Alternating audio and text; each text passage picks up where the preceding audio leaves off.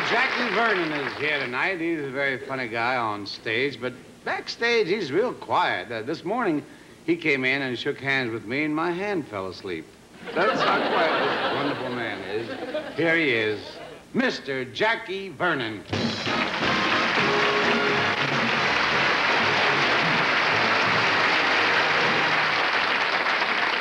Tonight, I would like to direct my talk to all the introverted men in the audience.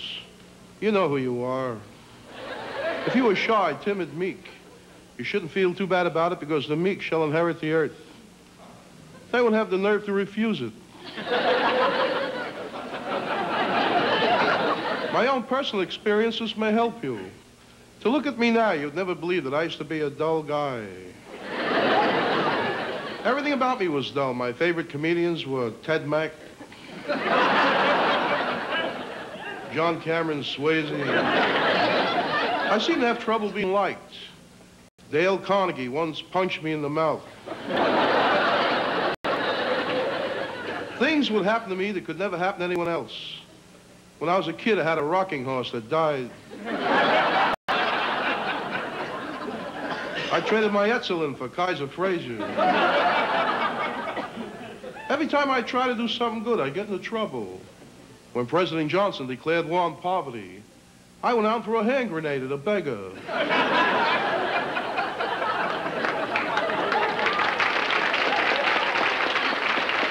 My life seemed to be one rejection after another. My analyst said that I suffered from schizophrenic tendencies with paranoid overtones. I asked, what does that mean? He said it means you're a latent creep.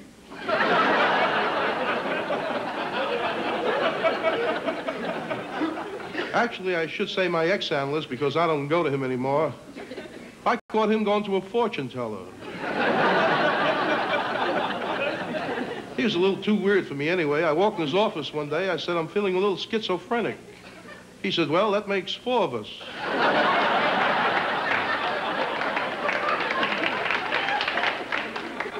You're probably wondering what changed me from the prosaic deadbeat I was to the effervescent gay blade I am today.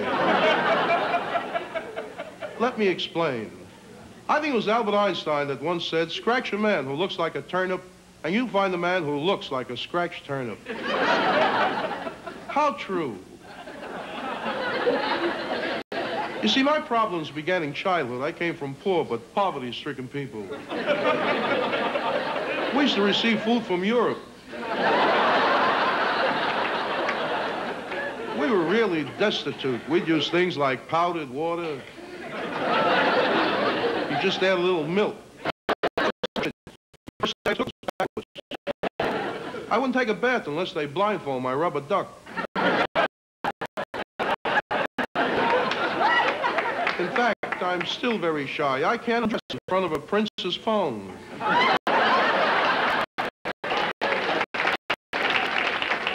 The height of my rejection occurred when I was about 8 years old. I was put up for adoption by my foster parents. And then I was adopted by a Korean family. Later on in school, a girl got me in trouble.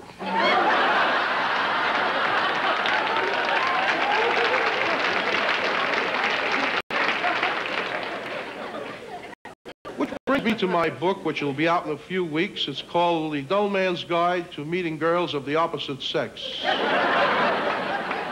This book tells the dull man where and how to meet a girl.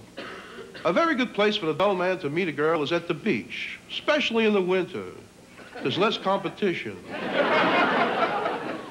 How should the dull man approach a girl at the beach? Well, I suggest as he walked by her, he hum or mumble an innuendo-type song. Something like, birds do it, bees do it.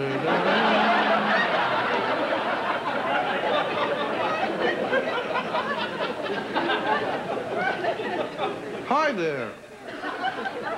What time is the ocean closed? Can I blow up your beach ball? If she ignores you, you'll have to come on a bit stronger. You might try putting around the sand with your toe and saying, I seem to have lost my Congressional Medal of Honor here somewhere.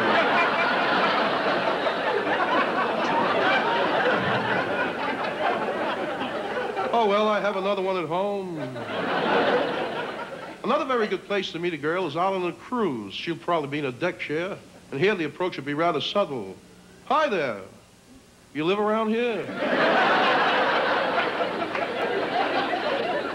Do you believe in omens? Isn't that the captain out there in a lifeboat?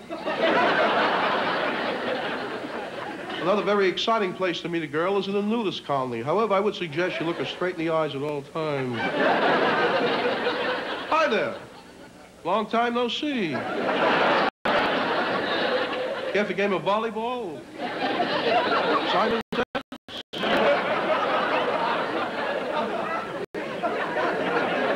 Kind of new around here. What do you do with the keys when you lock the car? I keep throwing them around.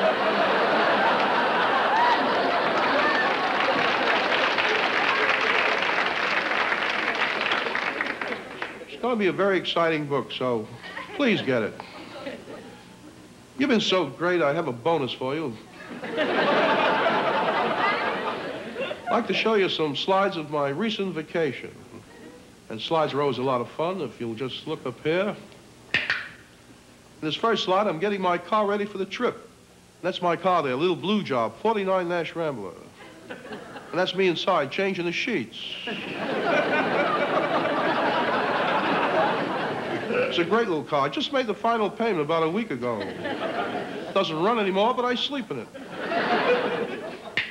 This is the first day of my trip, entering the Holland Tunnel. This is the second day of my trip, coming out of the Holland Tunnel. Here I am at the toll booth, tossing some money into the basket. Here I am under my car looking for the money. This was a few days later on the highway. I'm picking up a hitchhiker. There's a hitchhiker holding me up. There I am hitchhiking. There's the hitchhiker again, picking me up my own car. Luckily, she didn't recognize me. There's a little roadside restaurant. I stopped and had a bit of lunch. The food was terrible. I never complained, but cream cheese isn't supposed to make noise. It's a horrible place. I ordered cherry herring, and they brought me a dish of herrings with cherries all over it. It was hard to drink. The bowls got stuck in my throat. How'd that one get in there?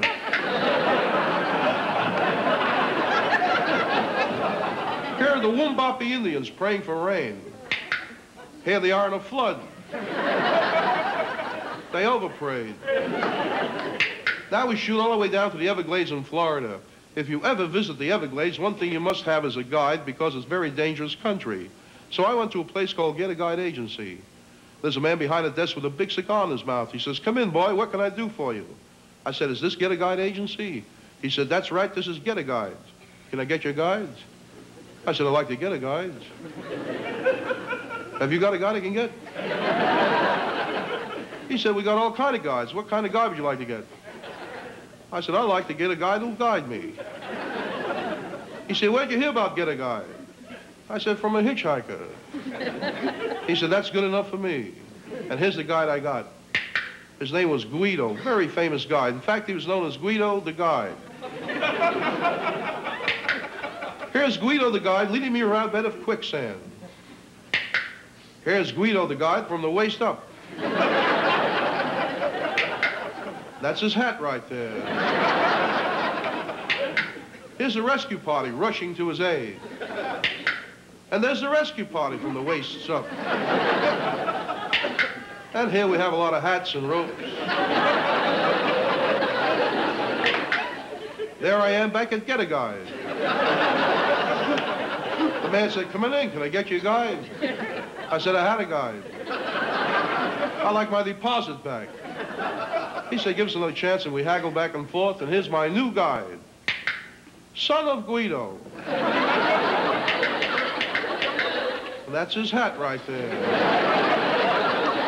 Well, that's all we have time for. When we meet again, I'll be showing you more exciting slides.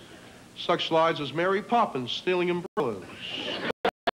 And Lady Bird dancing to an Everett Dirksen record.